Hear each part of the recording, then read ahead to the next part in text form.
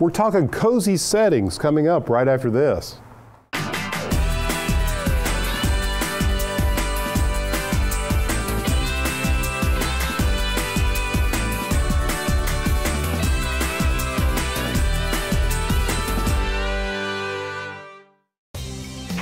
Hi, I'm Alan Smith. Welcome to The Garden Home, a show about design and blurring the lines between inside and out.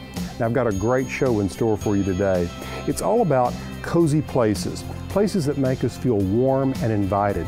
You know, that's what's so important about this town. It's Natchez, Mississippi. It's charming, and the people here are so hospitable.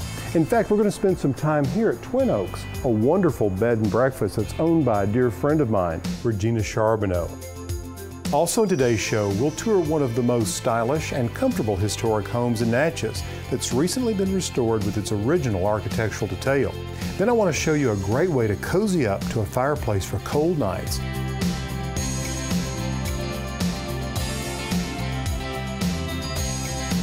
Well, as you can see, we've got a lot of great stuff to cover in today's show. So why don't we get started and go find Regina.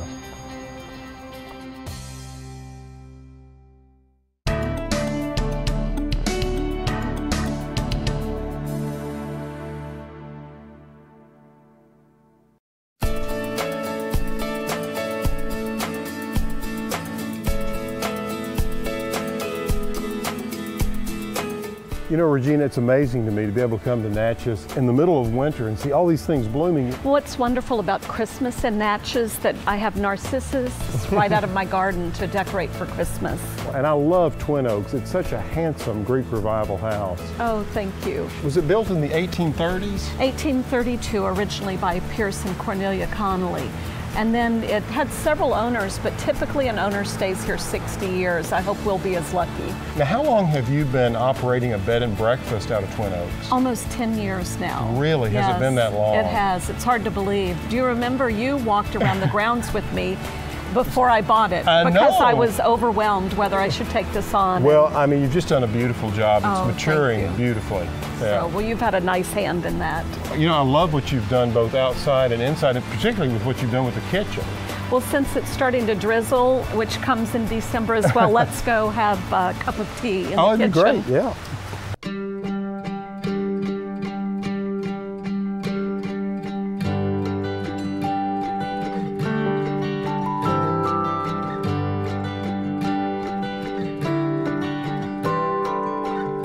You know, this kitchen is certainly a working kitchen, and it's absolutely charming.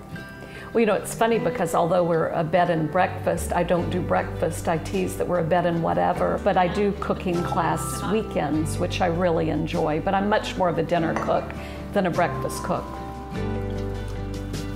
Now, how many rooms do you have? I know the original cottage is here, but I don't recall the number of rooms. 6 guest rooms, yeah. And they're all decorated individually with antique beds, but queen beds. I certainly have my favorite. Oh, you do? Number 6. Number 6, the camellia room. That bed is so pretty in there. It is It's indeed. a cozy and room. Comfortable. Well, I love what you've done in the rooms, and I know that decorating here and restoration here is kind of an ongoing process, but the front 2 parlors are coming together beautifully. Oh, thank you. Well, I've chosen to use color.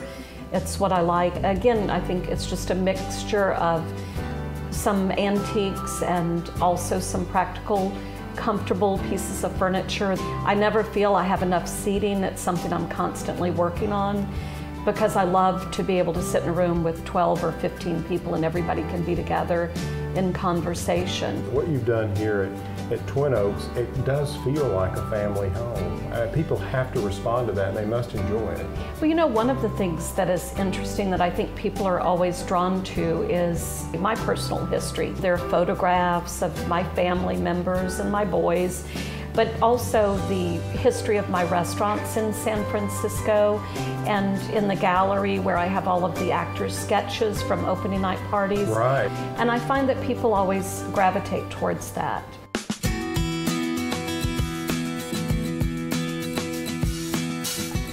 You know, Regina, I just love the way the natural light floods into this room. I guess this is the largest room in the house. It is. Well, it's so beautiful. The table is the right proportion, and this punka, I mean, what a coup to have such a late 18th century punka. It is 1790s from a beautiful home called Propinquity. It was in that home from the 1790s until they gave it to me, so it's very special. You are a lucky girl. I am. Well, they're so unique, and you know, the function of them in these houses, I mean, they were really used. The whole idea was that you pulled this rope and it caused the punka to swing back and forth, stirring the breeze, and kept mosquitoes or insects off the food. And there's several in homes in Natchez. It's a great pleasure to be back at Twin Oaks.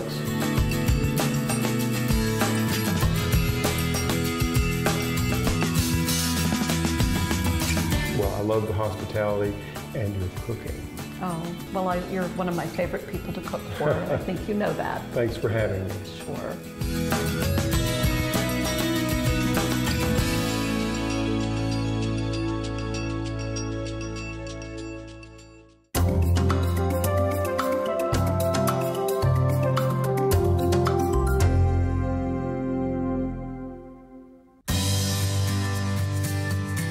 Now that we've indulged in Regina's warm southern hospitality, let me show you something you can do with friends and family in front of a fireplace on those chilly evenings.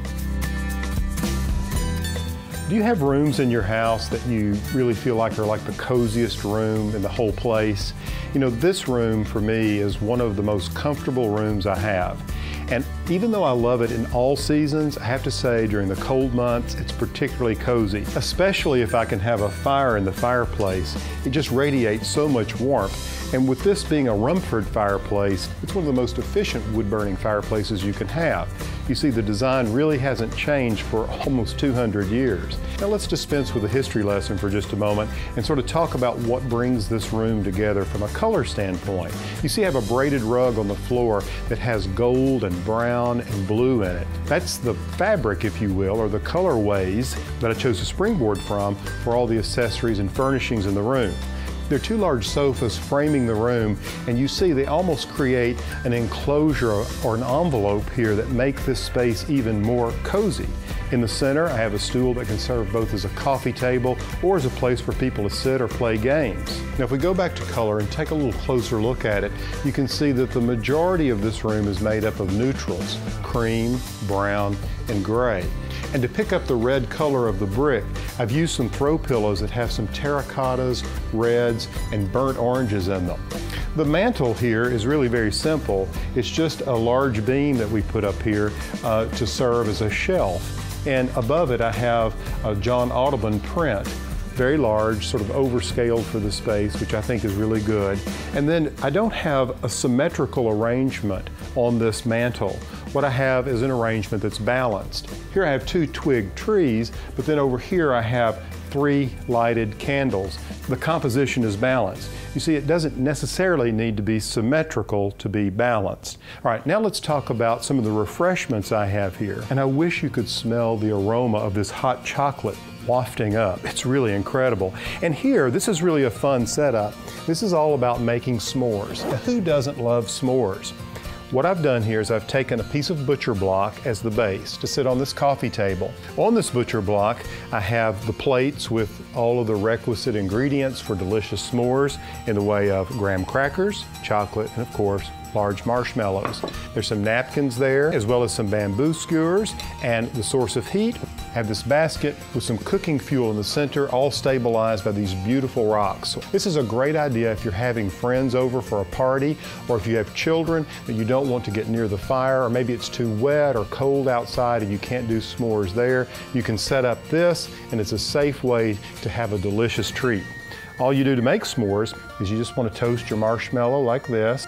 Some people love them charred black, but not me. I like a golden brown marshmallow. And I just rotate it the same distance over the fire like this.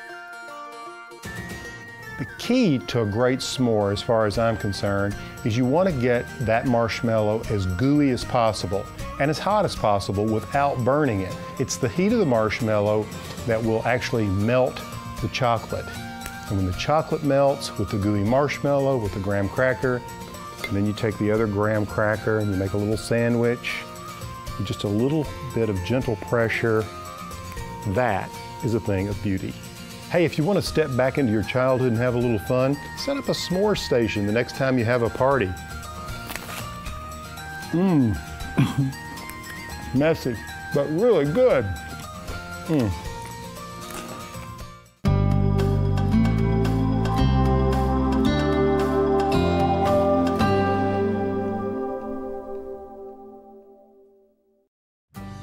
You know, I just love garden design, and I love it when you send me pictures of your home where you're looking for ideas, just some creative inspiration. And today we've got a wonderful house in Louisiana from Lisa. Now, Lisa has some issues to deal with. She's got a couple of, well, what I call retina irritants here and here, these electrical necessities. They're eyesores, in other words. So we need to come up with a way to hide those. She loves old-fashioned plants. She gave me a whole list, things like crepe myrtles.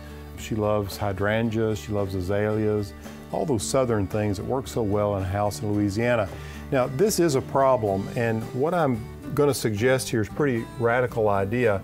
You know, Lisa, one thing that you could do is create a bed that basically comes around like this, and this whole area becomes a garden. I know that's a lot of landscape, but you could bring the flower bed around here and then across the front and out and down like this, all right? And in here, we could then plant a tree, a flowering tree. What if we came in here with a crepe myrtle here, and we came back here and did another crepe myrtle here, and another crepe myrtle here. So we did a grove of them almost. Maybe even another one over there. So you've got this grove of crepe myrtles. They're going to have a pale pink bloom on it all across the front. Or you'd be able to look in between these. They'd have the trunks that would come up. And then you would come in with another layer of shrubs in here. It may be too hot for azaleas. I don't think so if you started with some large crepe myrtles. Then if you came in here with azaleas, they would begin to screen this, and a big mound of those all up under the crepe myrtle. So you create the spine of azalea bloom in here like this, all right? And we would want to repeat that over here if we could, in the way of maybe some more azaleas here on this side. And what I would suggest is a Camellia sasanqua here at the back. Those are such good value. It's a fall blooming camellia, and I would use one on the end here. They're evergreen. I would use one here, one here, one here on either side. So you see how this is sort of coming together. Now, you said you like evergreen plants that bloom pink. What I would consider here would be Raphaelepsis or Indian hawthorn all along here and under the windows. And there's a dwarf Indian hawthorn that I think you could plant along this edge. It's hard for me to tell what you have along the sidewalk. It looks very narrow. If Indian hawthorn doesn't work, what you may have to do is just do a ground cover in here in the way of monkey grass or liriope, and you could grow on these walls, these panels of the wall, New Dawn roses here, New Dawn roses here, and create a trellis that would hide this box here and do a New Dawn rose there. And you could even carry that trellis over here and one over here on this side if you wanted to. Gives you a basic framework. I would want to balance the crepe myrtles by pulling maybe one big crepe myrtle over here in the lawn, like this, to sort of balance the house. I think the only thing we have to fill in across the front would be annual color here, or if you wanted to go with a ground cover like Asian jasmine, this could all be ground cover to keep it really simple, or you could add color here. This is a wonderful area here for you to drop in color, but what I would do is have maybe some boxwood just right at the edge of the walkway that gives you kind of a backdrop like this, and then have your annual color right here in the front. Yep. So that gives you some of the plants that you were looking for. Hope these ideas stimulate some creativity for you, and good luck with your project.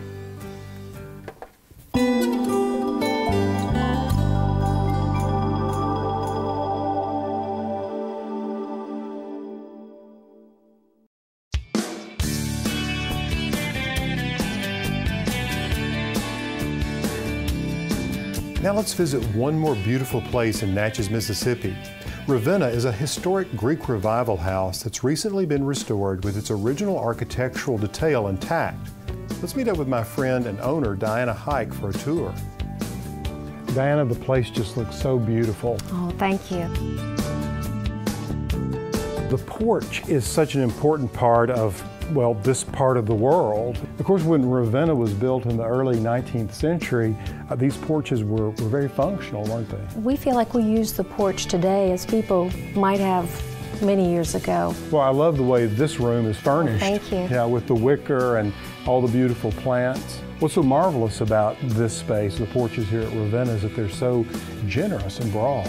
Your idea of expanding the garden by opening up this space here to give us a vista complements the porch, because you do feel you have one entire living area, garden and porch. You know, this entryway is so beautiful. It's virtually untouched. Untouched. This is all original to the house. But we did make changes that you can't see, and those would be things like pipes that are within these columns. So within these fluted Greek Doric columns are the pipes, yes, the workings of the house. The workings of the house. That is very clever. I didn't know that. When we renovated, we wanted to take all of the exterior pipes on the home and the wires off so that we still retained the beauty and simplicity of our home, but we needed modern conveniences. Modern plumbing, yeah, modern absolutely. wiring. All those creature comforts that Central we all air love. and heat. Diana, I just love the scale of this hallway. Oh, thank you. Now, when you restored this house, as I recall, you did a lot of work on the staircase, didn't you? We did. We opened the staircase to its original form. It goes all 3 floors of the house. The woodwork in our home, I think, is very special to me. This arch is so lovely. Who would ever want to mess with that or tamper with it? Now, Diana, the door surrounds and the arch and the window surrounds, they're all wood and not plaster, right? That's true. All of them are wood. Beautifully carved, beautifully carved. This door. Well, you know, we're talking about things that we wouldn't touch, but there are also times in a house there are things that you would do. And one of the things we did was to put the faux finish back on some of these beautiful doors. And an local artisan here in Natchez did this with a feather and a comb, and I think it's exquisite. It's one of the best examples of graining I've seen. Thank you. Well, this is the room we live in, our study. And it's a combination, I think, Alan, of modern day and antiquity. Well, I think so often people feel like it's an old house, that's not going to be very comfortable, but heavens, you've made this one extremely comfortable. Well, thank you. We like to think of it as a home. Tell me about the little closet over here. Well, this is an original feature to the house, but it wasn't very functional. But you've made it into a bar. We've made it into a bar, I love but it also stores some pipes in the back of it for our upstairs bathroom. And we like a mix of things. I have a very modern painting here by a wonderful artist in New Orleans, and these are some English prints I found in Maine this summer. Did you move walls and like change where doors are? Did you have to do much of that in the restoration of Ravenna? We were very particular about doing that. There was a room, our bedroom, that I'd like to show you, that we did move a doorway so that we could have a view and to make the room more easily furnished and more comfortable. Let's take a look at it. Sure.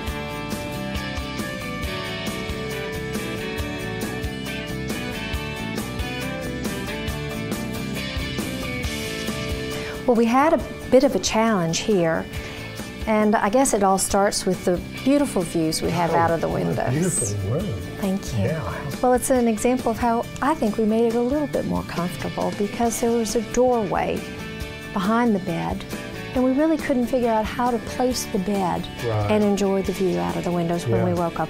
There was no wall that you could put the bed on, None. really. Yeah. None whatsoever. So we shifted the doorway over here, at the same time removed an interior bath that didn't have a window. So we created a bathroom dressing area for us out of the 4th bedroom. I love how straightforward it is and how simple and clean-lined it is.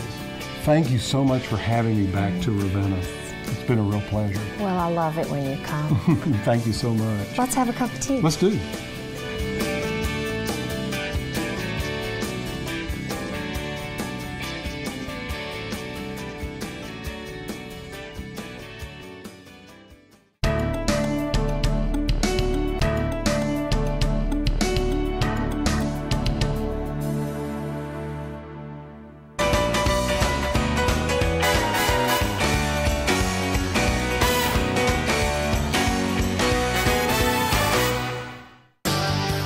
I'm Alan Smith. You know, when I'm not taping my 3 different television shows, writing books, doing a radio show, traveling around the country doing lectures, and also bringing my crew along to do some taping, I'm working on this 650-acre farm.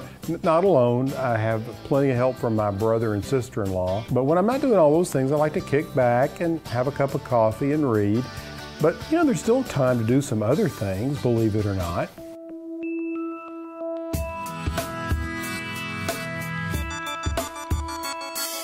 Well, you know, the farm is a really big place, and if it wasn't for my brother and my sister-in-law, I really couldn't have this place. They really do run it.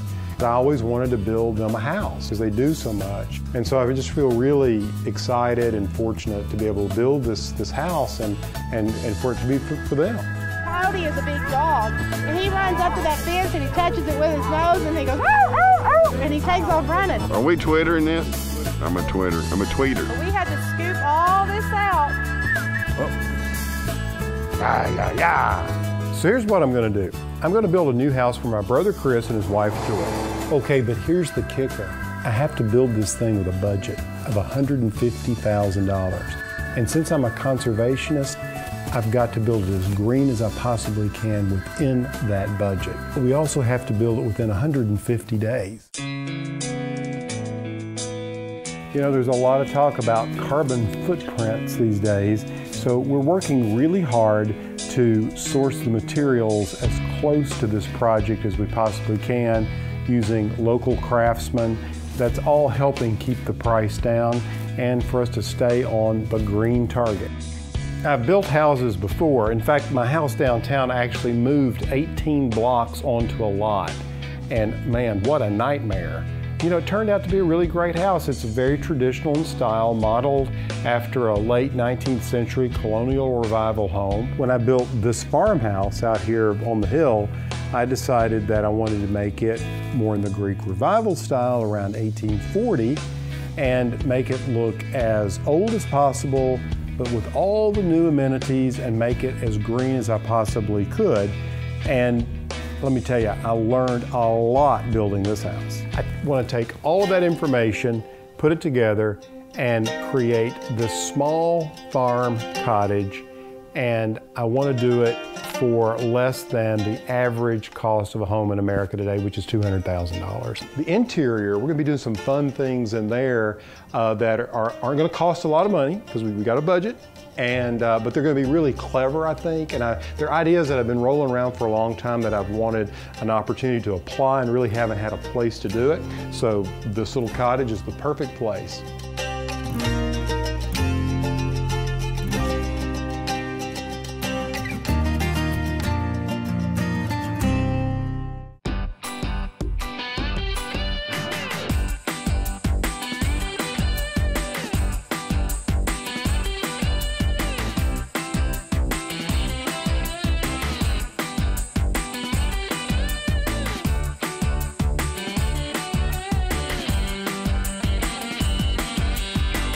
Well, that's all the time we have for today's show. I hope you've enjoyed it as much as I have. I tell you, when you get a chance and you can get out and travel and find places that make you feel warm and invited, like this place. Until next time from the Garden Home, I'm Alan Smith. More information about today's topic and other topics covered in this series can be found at plansmith.com.